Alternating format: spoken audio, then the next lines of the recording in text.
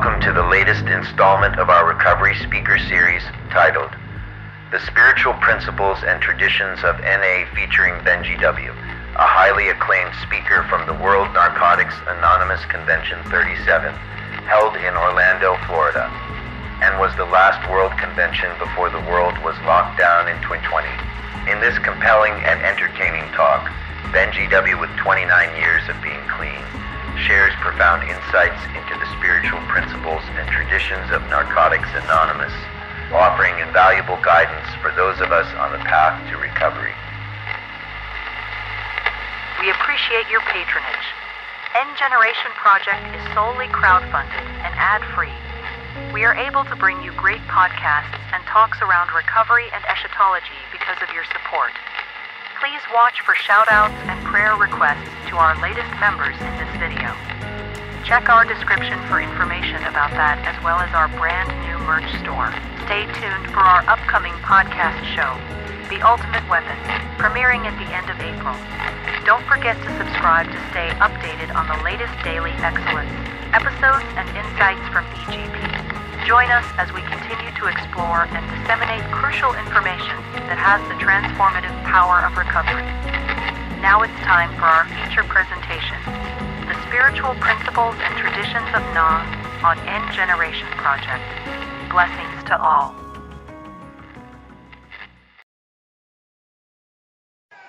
Hey everybody, my name is Benji and I'm an addict. There you are. There you are. Oh my, you must have found a way out, huh? Did you find the NA way or what? God damn, make some noise if you found the NA way.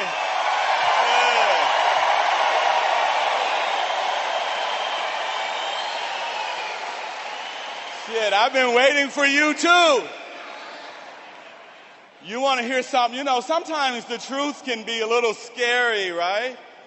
And I gave myself 2 rules tonight. One is just try not to twist the truth. You know, and that's hard for us. And it's certainly hard for me not to twist the truth.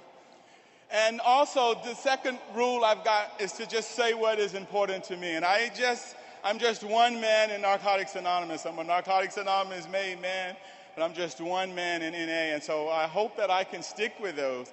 And in the spirit of not twisting the truth, you won't believe me when I tell you this, but my very first girlfriend in Narcotics Anonymous' name was Nilafar, and she was from Iran, and she spoke Farsi. My very first girlfriend, she's no longer alive. Isn't that interesting? My very first girlfriend, you know, and David is here somewhere. David has about 19 days, well, he has 6 months clean, and his girlfriend has 19 days clean. And he, you know, I'm trying to get my head ready and get my heart ready and get my heart rate down to speak to you tonight. And he was telling me about the miracle of Narcotics Anonymous and how these spiritual principles work. And the principles brought him a girlfriend and all of this and that. And, you know, I said to David, David, there's something about NA men are just horny men, you know. We're just kind of horny like that. And so when I saw the woman introduce herself as Nilafar, it reminded me of, you know, boy meet girl on Narcotics Anonymous campus, you know. And so I didn't tell him to stay out of relationship and, you know, for the first year. I mean, that's our hope for, so if you knew, that's our hope for you.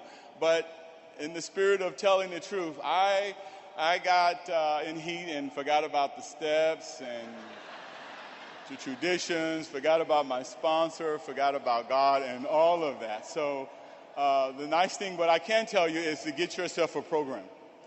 Get yourself a program and you can work out the details of your life. You know, here we are 65 years later, right? You know, 118 countries, you know, 80-something languages. The coffee maker is here. The treasurer is here. The GSR is here. The addict that went home and typed the phone list is here. You know, the addict that all of those Saturdays and Sundays at area meetings and at the regional meetings Our world leadership team is here, all the administrative support functions that help carry this message around the world. So we are here, and you can look around this room and know that our recovery is real. Our recovery is real. You know, this is a real party. I brought some notes because I didn't know if I would get overwhelmed by this experience or not. But the notes that I put on this paper are from my heart. They are just things that are real. They're not notes to get fancy. There's nothing fancy about this experience for me. You know, I'm a recovering man in Narcotics Anonymous. I can't make my story pretty. It isn't a pretty story. And I've never met a man in Narcotics Anonymous whose story was pretty. You know, I say my journey has really been about trying to go from 4 legs to 2. You know, I got here, I was on all 4s. When I got to Narcotics Anonymous, honest to God, I was lost and I was confused. And I had lost all hope.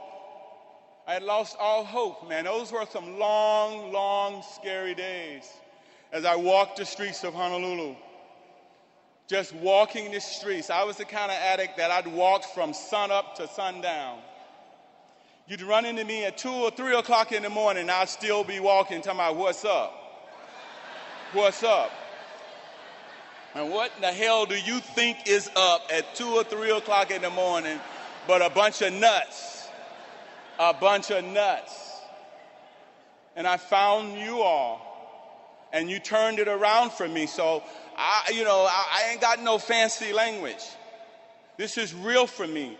I've been sitting in these rooms with you guys for 29 years. I've been listening. I've been sitting next to you and listening and sharing and narrating my life and falling on my face. You know, I don't have a prescription here for we fall on our face, we make a lot of mistakes, we learn from those mistakes and keep moving forward, right? We keep moving forward.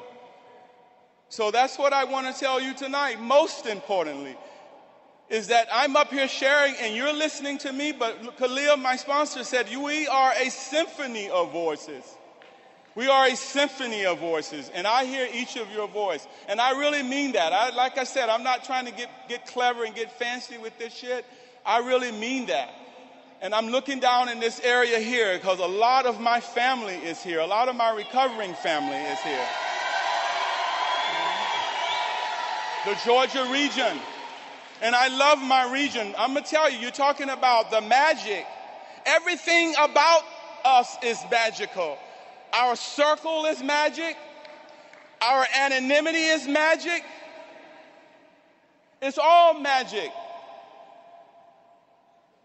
The little boy and his father was hiking in the woods, right? And the father got lost. And the father was lost for quite some time, but didn't want to tell his son, we're lost. Finally, he sat him down and he said, son, I've got to tell you something. We're lost. And his son looked up at him and said, I'm not lost, I'm with you. I'm not lost, I'm with you. I'm not lost, I'm with you, right?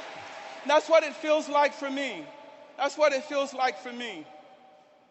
When you are walking around in the streets in active addiction and you can't find your way and you've been reduced down to that dereliction that our first step talk about, the degradation, the dereliction, the unmanageability, the denial, the substitution. You got all of that going on. You need a miracle. You need a miracle. And there are addicts that's in that first step experience right now, and they need a miracle. See, we're here celebrating our recovery, yes, but we are also here wanting this miracle for the addict that's on his way, for the addict that's on her way. The higher power didn't get us clean for us to celebrate ourselves. We have a responsibility. Our moment of silence is our magic. And I want each of us tonight to really think about this moment of silence. This is our opportunity to be generous. And one of the things that I try to practice, because it gets routine, you make meetings, especially for those of us who are recovering in the United States. We're the brattiest, the most ungrateful group of men and women on the planet. I'm going to tell you. And I'm here, I'm going to challenge us. Those of us who are so fortunate. The country of Panama has 7 groups in the entire country, 7 groups. And I watch the way we go from meeting to meeting, complaining and whining about this and that. And there are addicts that's riding bicycles to meetings for miles.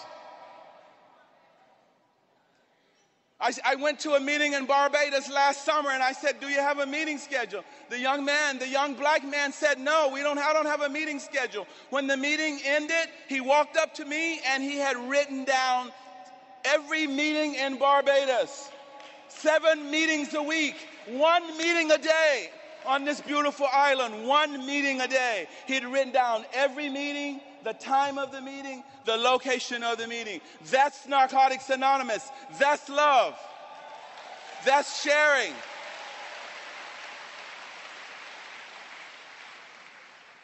And Narcotics Anonymous has given us our freedom and our passport.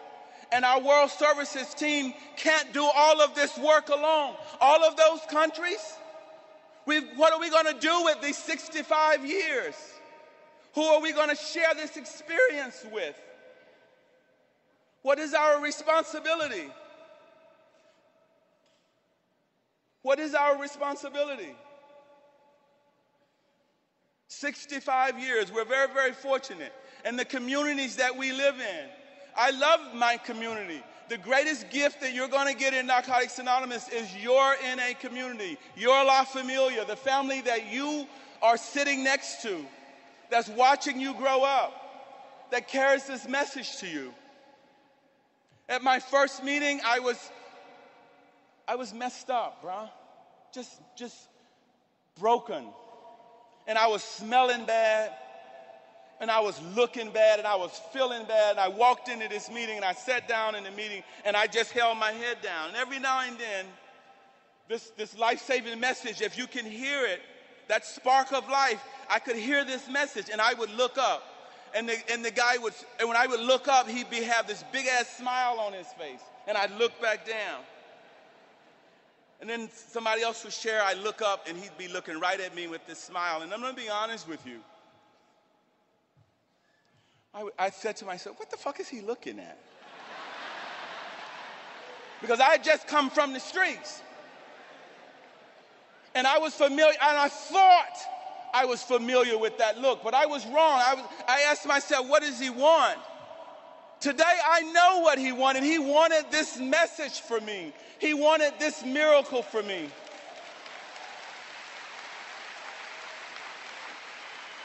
It's magical. But it's magical.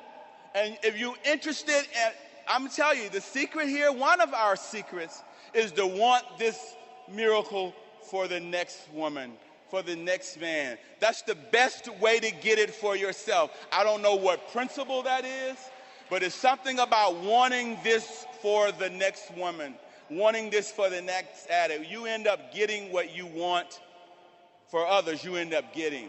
It's almost like carrying this message.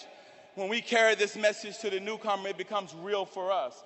I end up believing in this message that I'm trying to convince you of. I end up believing in it. And I don't know, that's just how it works. That's just our magic. That's just our magic. And it doesn't matter where we come from, what country we come from. It's anonymity. It doesn't matter. There was an American movie called The Road to Perdition. And this movie, at the end of the movie, the little boy said, everybody always asks me about my father. Was he a dope dealer? Was he a murderer? Was he a pimp? Was he a gangster? And I just tell them he was my father. I just tell them he was my father. The only thing matters here is I'm an addict. Tall addict, PhD addict, GED addict. We can let all of that go. I am an addict. That's the magic of our anonymity. Our anonymity is precious. It says take all of the whipped cream off the bullshit, and it makes our circle is our magic. And every one of us get to bring our experience to that circle. It's no big shots in NA, right? No big shots in NA. You know, one shot and your ass is out the door. One shot and you're gone. No big shots here. We want our newcomers to know that we see ourselves in them. We see ourselves in them. And we want them to see themselves in us. That's what our recovery means. That's what our recovery means. And we want to just make sure that addicts understand everywhere that we don't exclude in Narcotics Anonymous. We don't exclude in Narcotics Anonymous. As I said, when I got here and I got clean in Honolulu, and a lot was going on, and I was trying to outrun this disease. If you've been here for a minute, you know you don't get to outrun addiction. The only thing you can do with addiction is throw your hands up and say, I quit. You know, our surrender is our magic, right? And it's real. It's real. The addict gave me my first pair of shoes, almost like these. Did you guys see my shoes? Did the camera get my shoes? Isn't that wonderful? Isn't that wonderful, Jesse, my friend from Panama? My friend from Panama.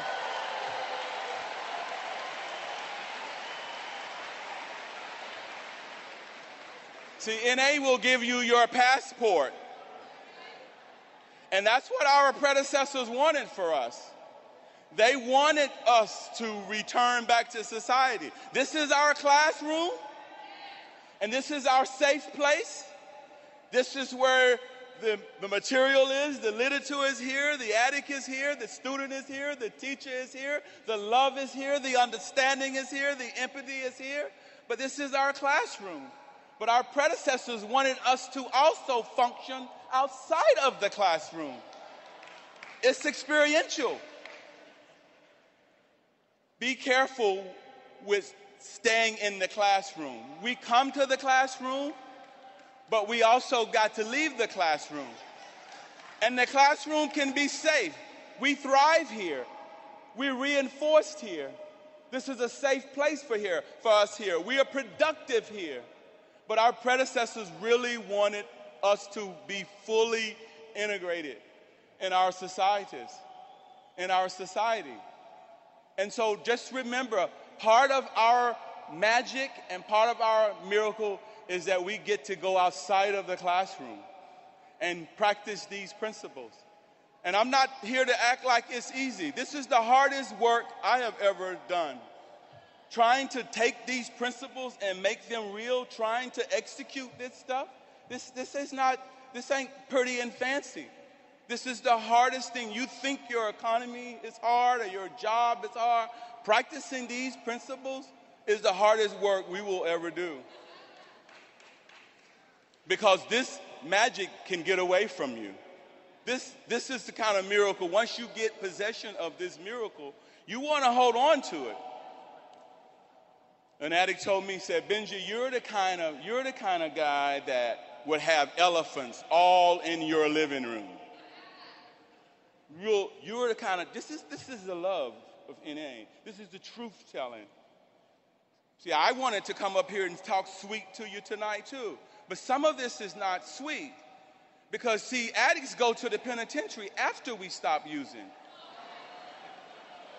We kill ourselves after we stop using. We portray the people who love us the most after we stop doing dope. So these character defects are real. And we got to sustain this magic. So he tells me that I was the kind of guy that would have elephants all in my living room, and I would go outside and I would say, oh, it's a beautiful day. And he told me, you know what, Benji, it's a beautiful day. That is a truth. But that isn't your truth. The goal here is to make sure that it becomes your truth. So you need to go back in the house. You need to go in this house, deal with some of these elephants. So when you go outside and you look up and say it's a beautiful day, now it is your truth. So the magic is real is a truth. That is a Narcotics Anonymous truth. How do I access that magic? How do I make that magic real for me? How do I sustain that magic? The magic is real is a statement of the facts. I got to get these principles. Otherwise, it won't be my truth. It'll be just a Narcotics Anonymous truth. And this is about my participation, me being present for my own miracle, me building this emotional muscle, me not interfering with your growth or me not interfering with my own growth. Because fundamentally, in my opinion, there aren't but two things that we can do wrong here, and that is for me to interfere with my own growth and for me to interfere with your growth. Now, that's a problem.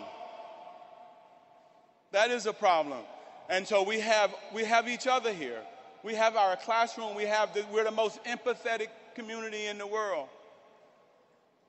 We understand each other like nobody in the world. And it's the joy of my life. It is the joy of my life to be here with you, to be in this community. There's nothing bigger going on for me than this.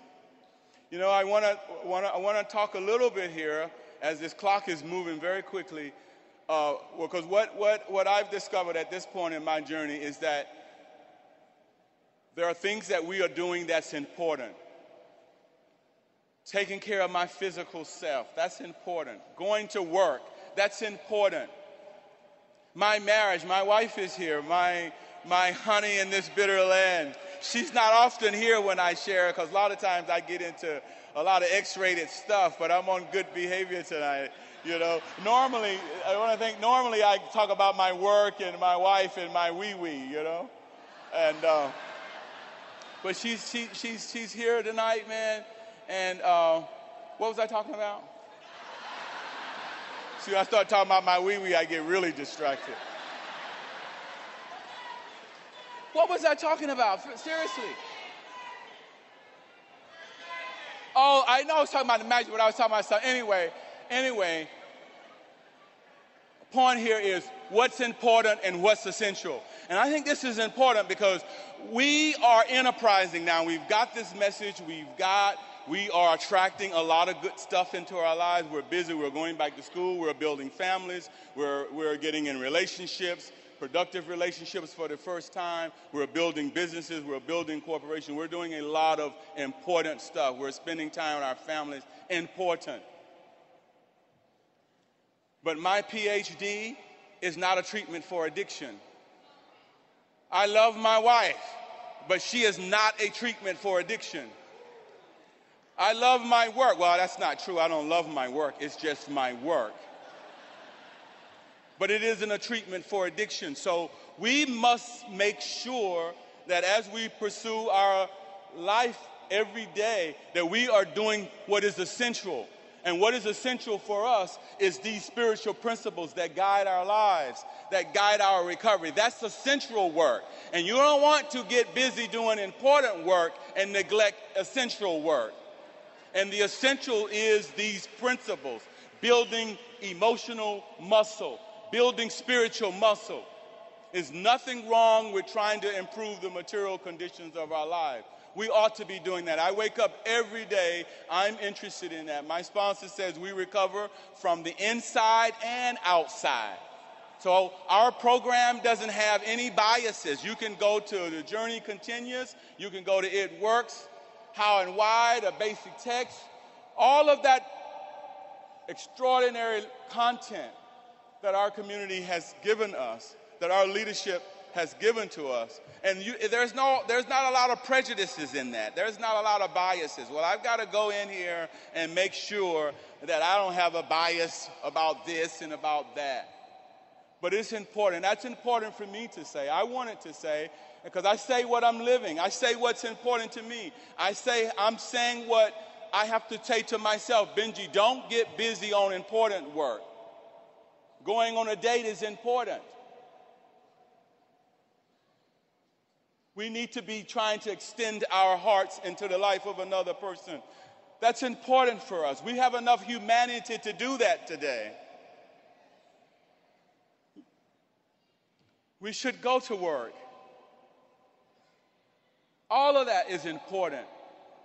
And because we have neglected that for so many years, self-improvement will look like spiritual surrender. There's a difference. I've got to understand what is the difference between self-improvement and spiritual surrender. Because I can go to Bally's and go to LA Fitness and start eating a few mangoes and papayas, and it'll make me feel good. But spiritual surrender is real execution, real integration, generosity. The generosity of our ability to listen to one another. That's being generous. That's being generous. I have a responsibility to be generous to you tonight. When the clock stops, stop. We've got things to do, places to be. We've got kids in the hotel room. The speaker has a responsibility to be generous as well, and so do you. And your generosity is to sit still and listen. And I know that's hard to do sometimes. But because self-importance will block you from this magic. Self-importance will make you get up and start walking.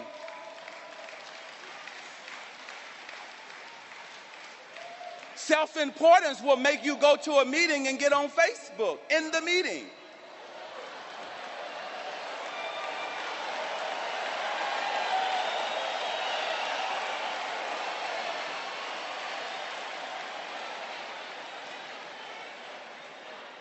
Be careful with that. The universe needs to know what you want, and it's going to give you exactly what you want. So when you go to a meeting and get on Facebook, the universe is going to say, oh, that's important to you. Well, let me give you what's on Facebook. And I understand. I know it's a new, this is just one man. The shoe doesn't fit, don't put it on, don't wear it. But I told you I was going to tell you what's important to me. And I don't want to confuse the universe. I don't want the universe to think anything is more important to me than this.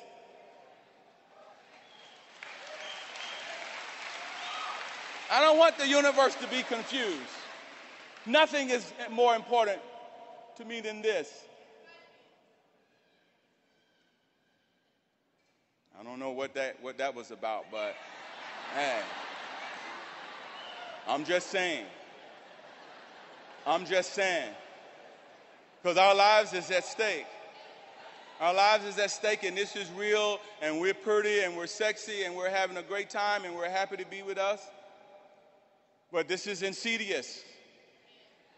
This is insidious, and it's very complex. Remember, this is the first time in man's entire history. Well, we've been on the planet for a long time, and if we're just 65 years in, it took that long to get in this position. This is the first time. That's what we're dealing with. And when you understand this disease, you will run your ass to a meeting. If you understand yourself, you will sit down. You will sit down if you just understand this disease and understand yourself. All right, let me flip here because I don't want to get too preachy.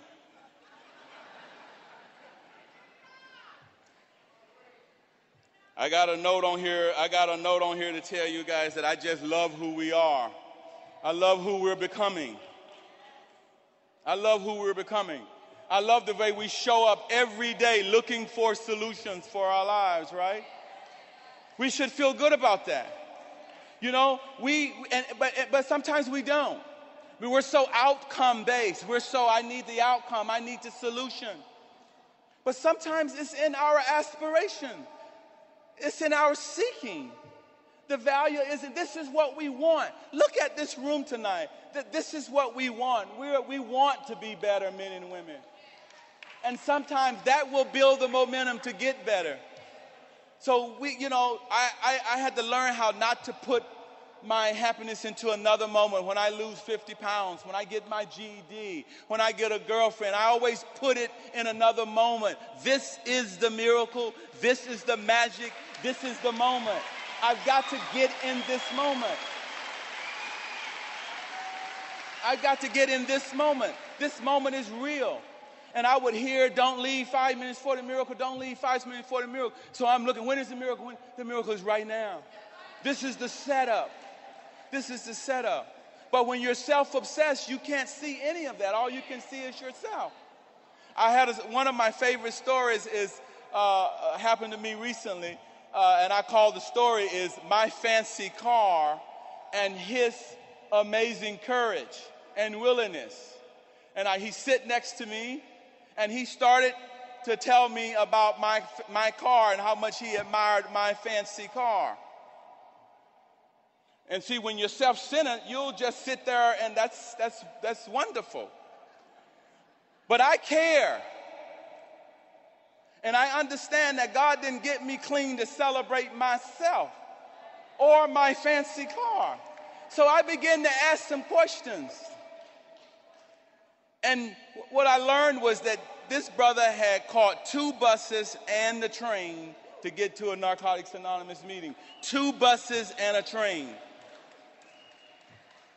And so I was able to because what we do is we take that mirror and we turn it around and we point to the newcomer how he's participating, how she's participating in her own miracle.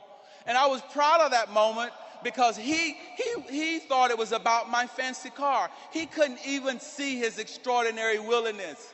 And I could tell him, man, do you realize what that looks like? That's one of our indispensable principles.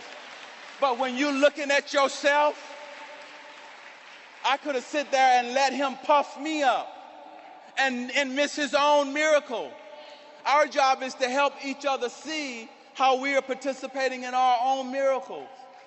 I was proud that that's the man that I have become in Narcotics Anonymous. That's what I'm interested in. I mean, honest to God, that's what I'm interested in. My job is to help. Your opinion of me matters, but for me, the only opinion matters is what I think of myself. And I want to help addicts have a good opinion of themselves, you know what I mean? That's what matters to me. That's what matters to me. And once you get an invitation like this, you go back into your life. And how did I get here? How did I get here? And for 29 years, one of my truths is I've said, I love addicts and I love Narcotics Anonymous. It's just that simple. And when the World Board called, I said, oh my gosh, they must have believed me. They must have believed me. And I wasn't saying for anybody to believe me. I was saying it because it's true. It's true for me.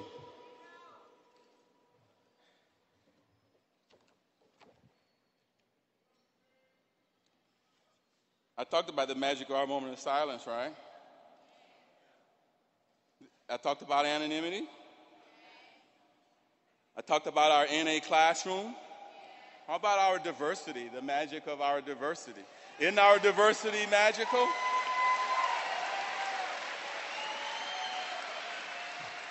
That one was easy for me. When I was using, I didn't negotiate. We'd work in teams. You was a thief. You was a prostitute. You boosted. We put all that shit together. When we were in the streets, we worked it all out in the streets. At least in the streets of America, we worked it all out. We worked cooperatively together. We worked in teams. And whatever your thing was, whatever mine, we put it all together and we figured out how to get one more. So when I came to NA, I was open. Oh my goodness, the magic of being open. Look what has happened to us. What happens when you're open. You all know what comes to us, how you create the magic by being open. So when I came to NA, I was pretty open. I was pretty open. You could have been, I met that woman, and she told me she was a professor at Stanford. I told her I was a goddamn professor at Yale. You know what I mean? You could have been a cowboy. I put a cowboy hat on, say, let's get one. You know what I'm saying? One of the things I say in my story, you could have been the damn KKK. I would have wrapped a sheet around my black ass and say, let's get one, let's go. I'm serious. I ain't have all them biases. I ain't have all them issues, all those prejudices. I was willing and I was open.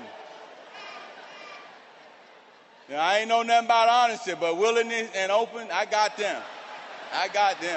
Shit, the first time, I got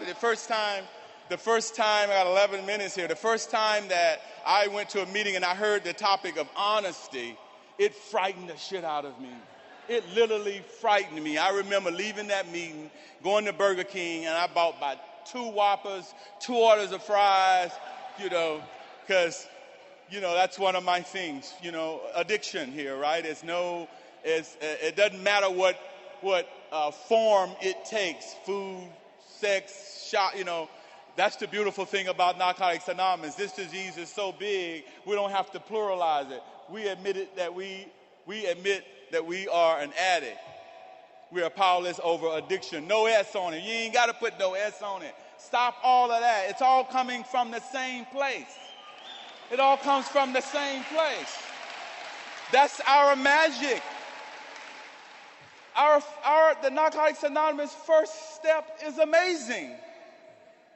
You can find your issues in our first step. That's our magic. But the magician has to work on it. We have to study. Our literature is our magic. And it's real. Our steps, our meetings, our sponsorship, this is our magic. This is our magic.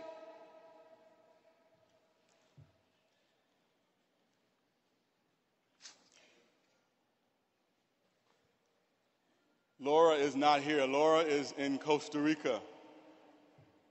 I got off the plane. I got her email. She said, welcome home. I'm talking about the generosity of addicts, and this is why we have to go to Australia. And we can't say I can't afford to go to Australia.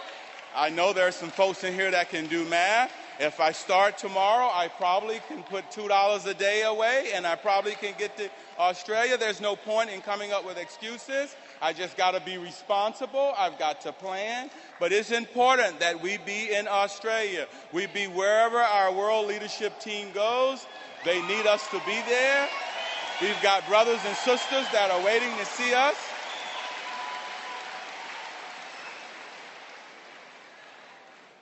We have our freedom, and we can go in directions we've never considered before.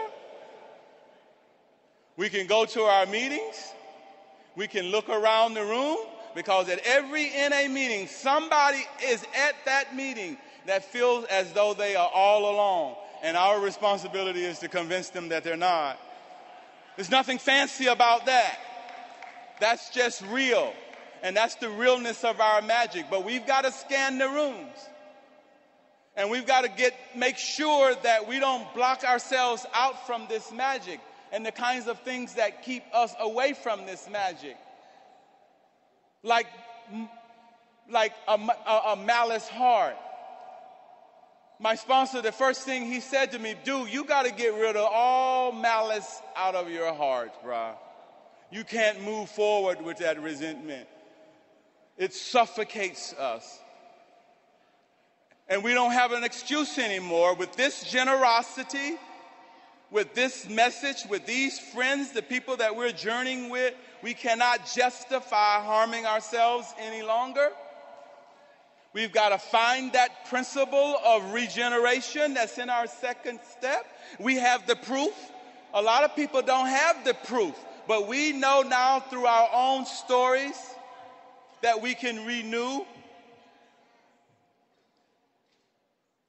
that we can regenerate, that we can restore, that we can reconcile. We ain't got to be mad every day with each other. We have a principle of reconciliation. We just need to figure out how to find it, and we don't have to do that alone.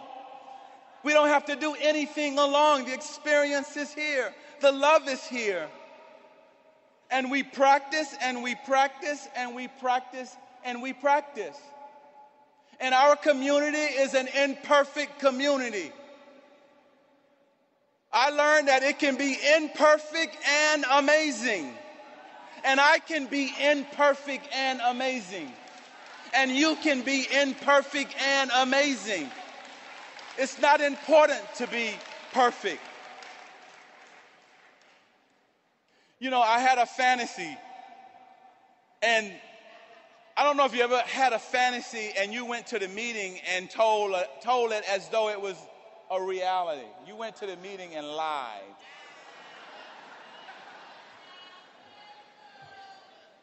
This was a fantasy that really turned me on, and it was just a simple thing where I imagined that I was in a room and my wife was in the room, my son was in the room, my mother was in the room, my sponsor was in the room, and my best friend, Herman S., who lives in Atlanta, was in the room. And it was a beautiful fantasy, and it sort of represented the wholeness of my life, the fullness of my life. You know, and those were the essential people in my life: my friend Herman, my sponsor, my wife, my mother, and my son. And I had this beautiful imagery of that. And I went to the meeting and I lied and I said that had happened, that I was in the room with those people. And I share this because I just thought about it today, and it was like how, it's so unnecessary to twist the truth, right? But we learn that, we grow. And that was where I was at that point in time when I told that lie. But if we keep coming back and we stay open and we change and we grow, I learned that I didn't have to twist that truth. I could have said, my friend, my wife, my son, my sponsor, and my mother is in my heart. Because that's the same truth. That's the truth. But I twisted it because I didn't know how not to twist it. And that's the gift of this program. We let it go when we don't need it anymore. There's no virtue in our progress. There's no virtue in our progress. That's important. You ever have anybody in your home group, they start working 1 or 2 steps and they get too fancy, they get too big for their boots, and they come into the meeting with they stroll on? There's no virtue here. If I happen to be doing a few things well, if I'm making some progress, we don't get to take credit for this gift. That's why it's called a gift, which means that I didn't give it to myself. We don't get to take credit for our progress. It's a gift.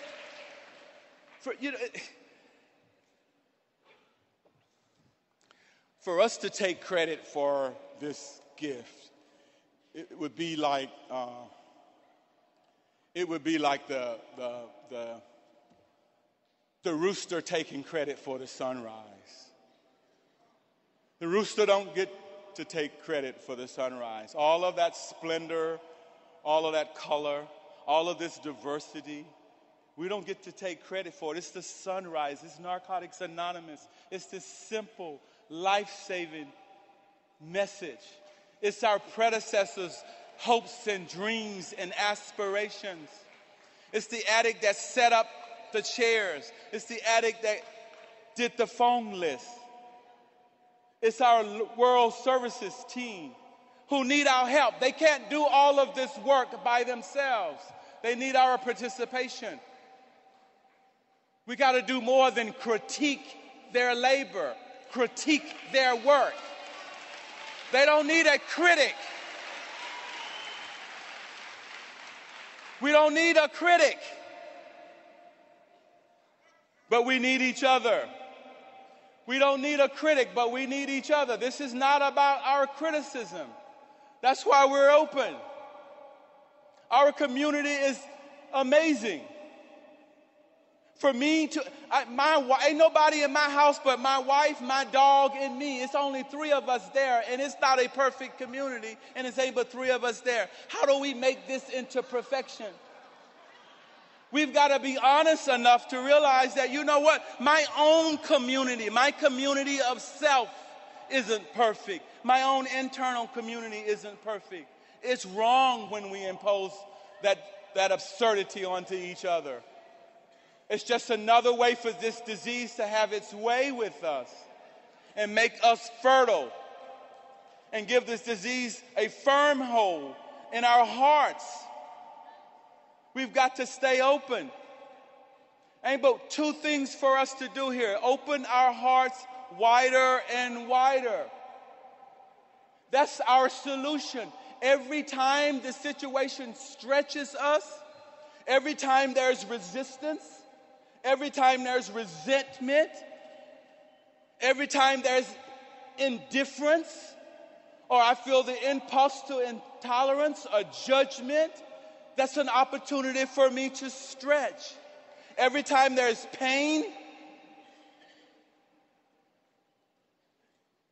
and our predecessors in our literature has given us a lot of guidance, a lot of instruction around how we stay in the magic with our pain, because we can find this magic even in difficult times.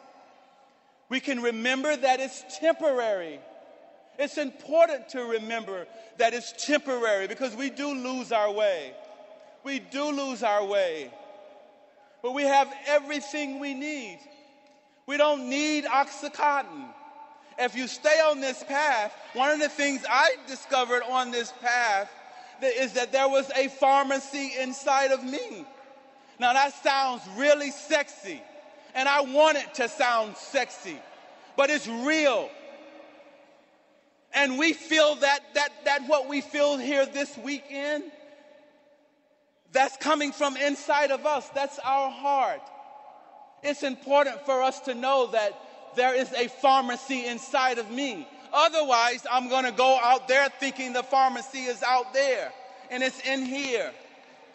This is our journey. And we all have gone north, south, east, and west. This glorious fellowship tells us that there are 5 directions in life: north, south, east, and west, and an inner direction. And our journey is an inward journey. It's an inward journey. And I'm on this journey with you. Good night.